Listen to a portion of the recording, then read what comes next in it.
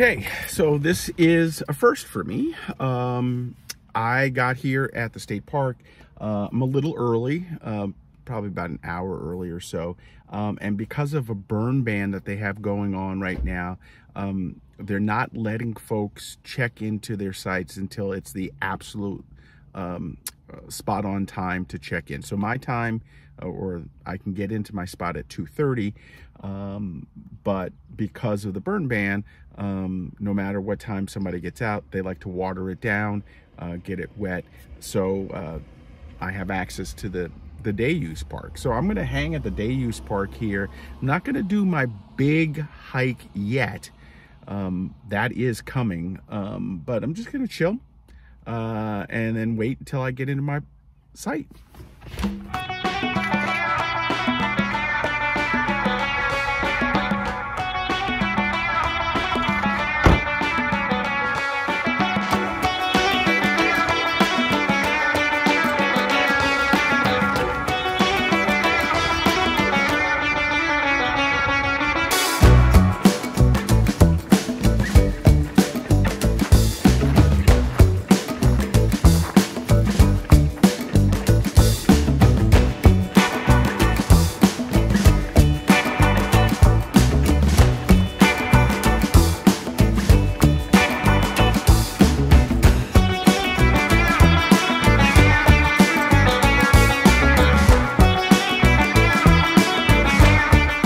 Okay, it's that time. The day park is really pretty nice, great water out there. But now it's time to find my camping spot. Time to go to the state park, which is just over there. And we'll get set up, get ready for a good hike.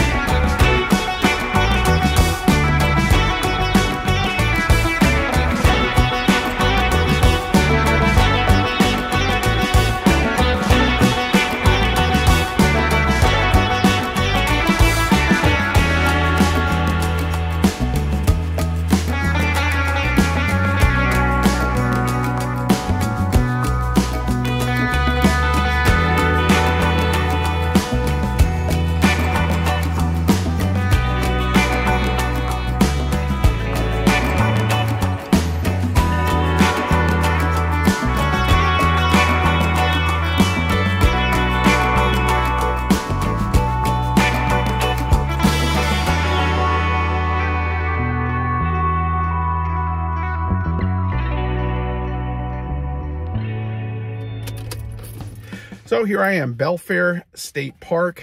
I I guess it's about an hour and a half outside of Seattle. I took the ferry to get here.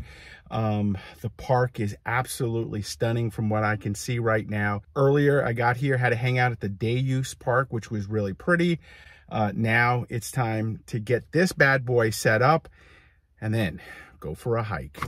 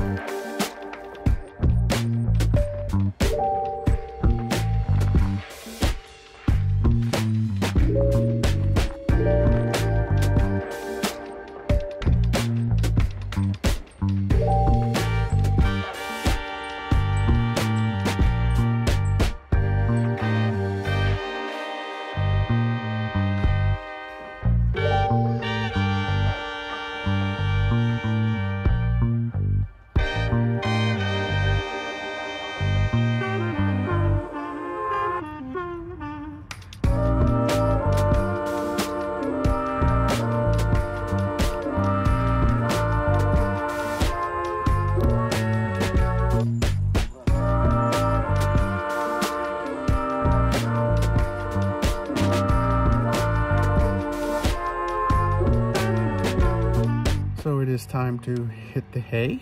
A beautiful view outside of my car. I have my Hasika car camping tent and awning up. Not the tent part, but the awning part. And it's going to provide nice breeze throughout the night. I have my window shades on, or my window screens, which I love. Again, one of my best purchases ever. I have my Blue Yeti EB3A so that I can charge anything or run my fan, which is on all night. So that's the plan. I'm gonna chill for a little bit longer, maybe watch a little YouTube, and then go to bed. Oh, this is absolutely beautiful. Temperatures right around 70. I think it's gonna be a good night.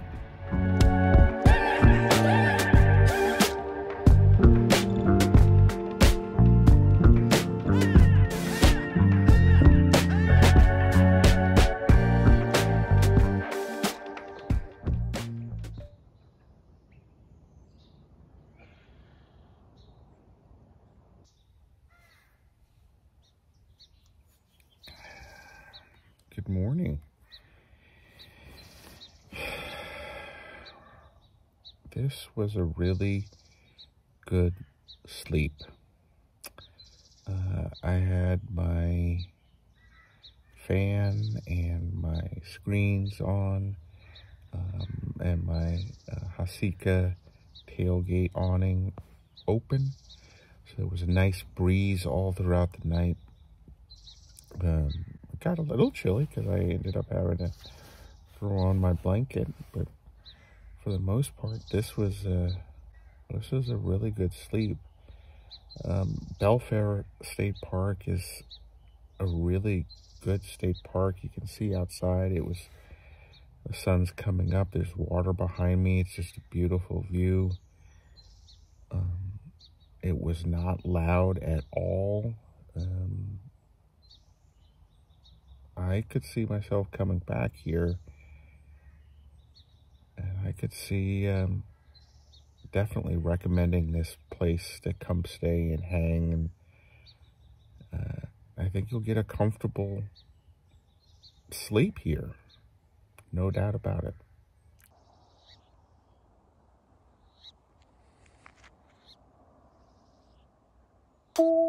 Belfair State Park is located about an hour and a half outside of Seattle. Again, it just depends on how you get here. I took the ferry. You can drive all the way around and then come up to the park, but I took the ferry. It was supposed to shorten the trip. I don't know how much it actually shortened it, but it was fun to do it anyway. Now, the park is 94 acres. It's open year-round. There's 3,720 feet of saltwater shoreline right over there, and that is off of the Hood Canal. Here at the park, it is absolutely gorgeous. The trees are so mature. The sites are really tucked away. You don't feel like you're right up against your neighbors, which is really nice. There are neighbors, and you can see them, but for the most part, the trees really mask a lot of that. So the park has 90 standard campsites, 41 full hookup sites, 2 primitive sites, 1 marine trail site, 3 restrooms, 2 ADA, 8 showers, 2 ADA, and 1 dump station. So here's the breakdown of loops because there are 3 of them. In the main loop, you can reserve spots year-round. It has 15 full hookup sites, 34 standard sites, and 3 primitive sites. Now, the maximum length that you can park there is 60 feet. The beach loop, also, you can reserve this one year-round. It has 28 full hookup sites and 17 standard sites. The maximum length there, again, based on availability, 60 feet. Now, you can only reserve this area between May and September. May 15th through September 15th to be exact.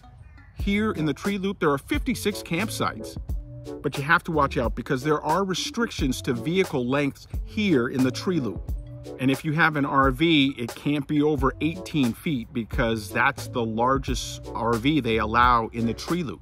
And if you have a travel trailer, remember there's just 1 car allowed at the campsite. So that's your tow car and your travel trailer, and that's it. Now, another fun thing about this park is they have cabins here and you can rent them. I walked past them, they look pretty comfortable. They have air conditioning, so you don't have to worry about getting too hot when you're staying here. According to the website, each cabin can hold about 5 people. So you could have a good old time out here if you wanted to just cabin it. One of the things I like to do when I come to a state park is make sure I get my hike on. Well, the car is all set up. It is a beautiful spot. I'm in 155. Absolutely gorgeous. Belfair State Park. So far, so good. Now, it's time to get our hike on.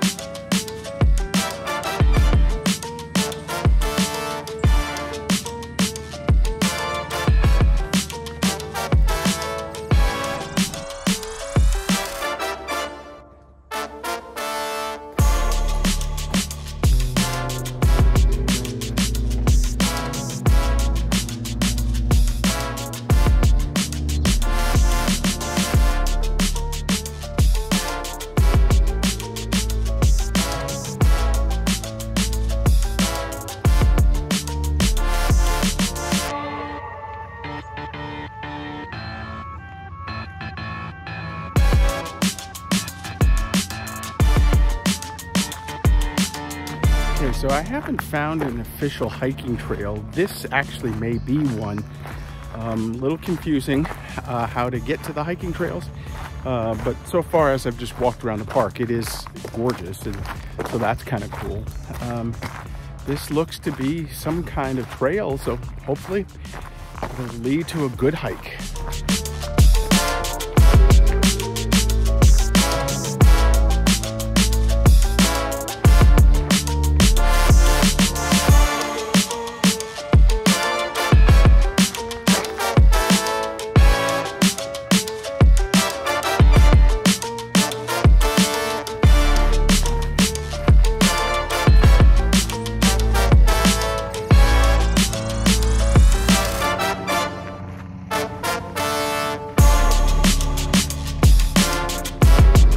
Okay, if this looks a little familiar, that's because this is now down near the day use site.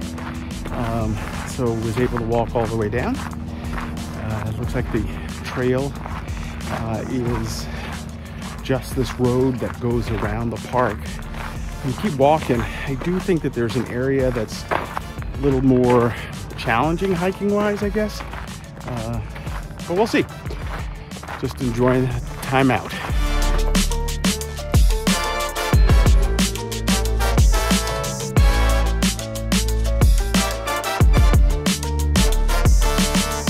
Now the tide has come in from earlier when I was out here, when I first got here. That was just around 1:30-ish.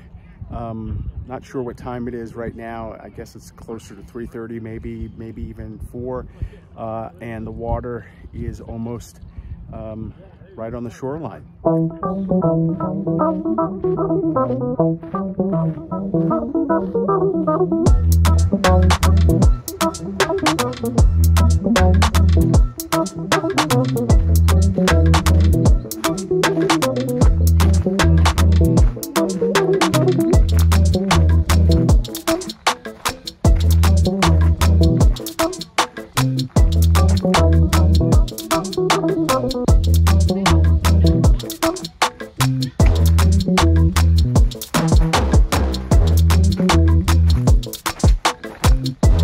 Just a nice little area. If you get there, it's almost like you have your own private campground.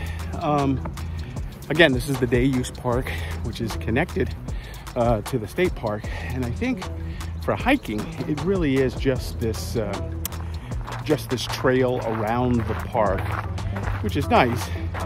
But I'm gonna keep looking, see if there's anything more than this.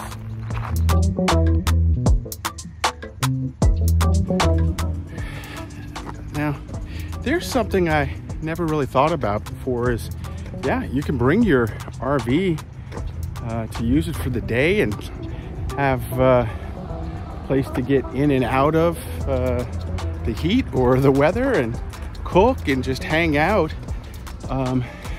If I get an RV again, maybe I'll try that, but never really thought about it. I always use my RV to go to a park, stay, but never to just use the day use camp, but not a bad idea.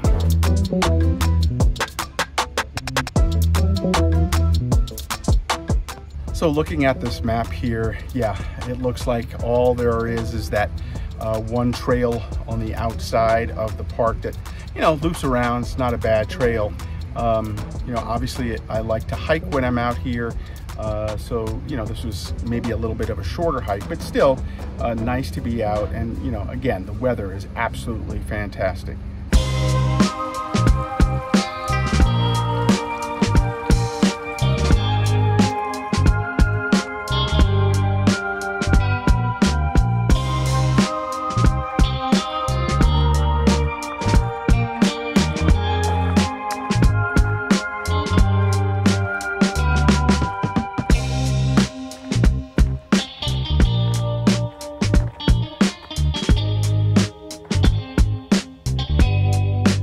This is where the hike ends for me, right back at my site.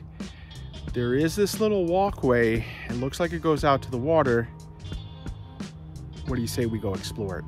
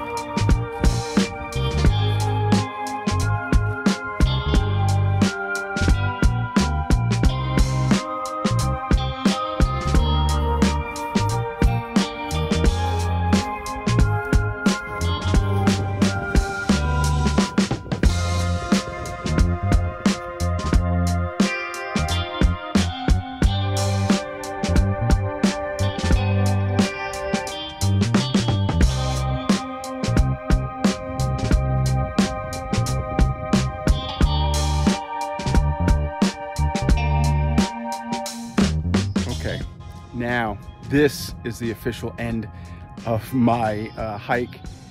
This is right back behind where I am staying at Site 155. The water is here. It's beautiful. Wow, what a way to end a nice hike. All in all, this is a really beautiful park. On the day use side, there are areas where kids can play on like playground, and there's a volleyball court. There's water out here, which, you know, I love water, and Mom, I found some for you.